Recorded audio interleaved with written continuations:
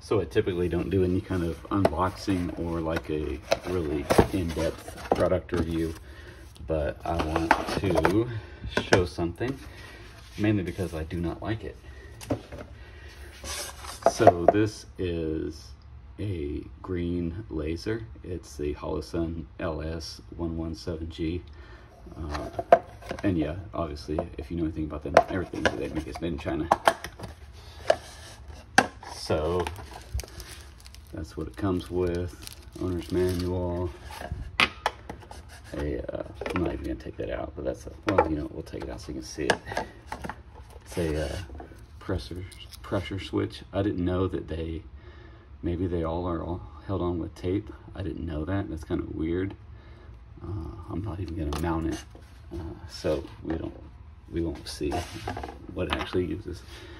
So I went with the green because this the green one takes the CR2 battery, which is 3 volts. So I was like, okay, it'll be way better than the red one that takes just I think 1 AA. So I was like, okay, double the voltage, maybe it's gonna have a little bit more power, be brighter. So this is what you get.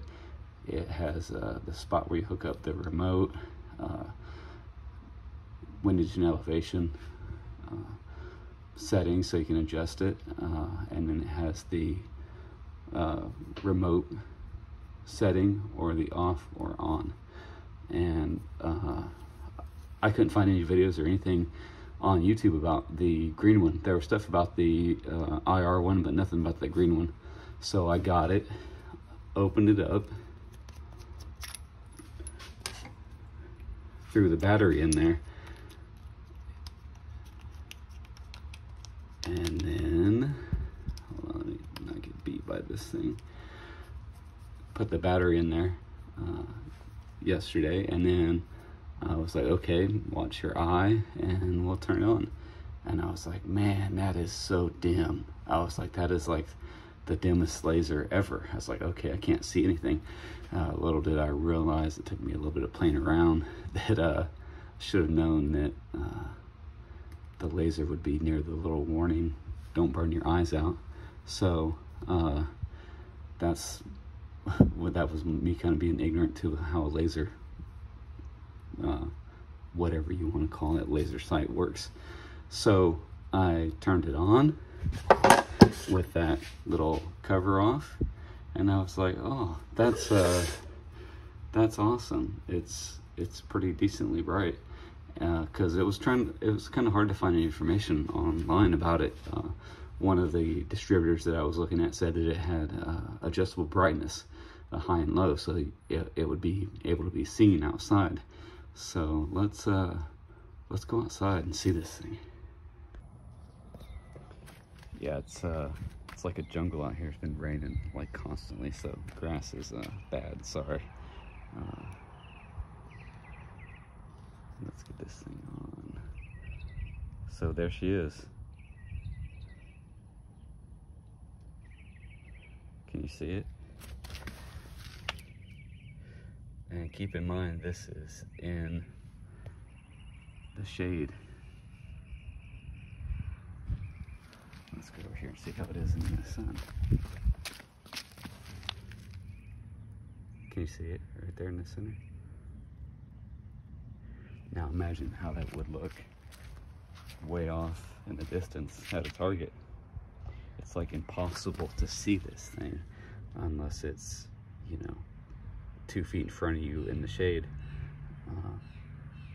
let alone, like, you know, I was gonna put this on a rifle, so, you know, 50 yards away or so, you know, you're not gonna see this thing hardly at all. So I should have said at the beginning too, like, how much this cost. So it was just over $300, so it's kind of expensive for something that I think is actually completely useless. Maybe it's because I'm ignorant to how these things are supposed to work. Maybe that this is brighter than any of the other ones on the market, but I would say based on the price, it's not. It does come with a little interesting little I think this container is amazing. Has a little Allen key in it for the mount. I think it's actually like a Torx, yeah, it's a Torx style bit, probably like a T5, maybe T10, it's hard to see. Let me put that here and let's see what this thing says. Are we gonna be able to see this? I might have to just put a link. I'll take the picture of this and I'll put a link in the comments so you can actually see the instructions.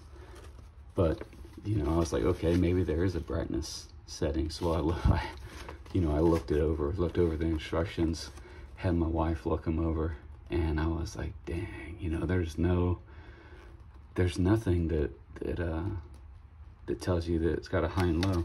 So maybe for all you people that are way smarter, let's see if you can see that.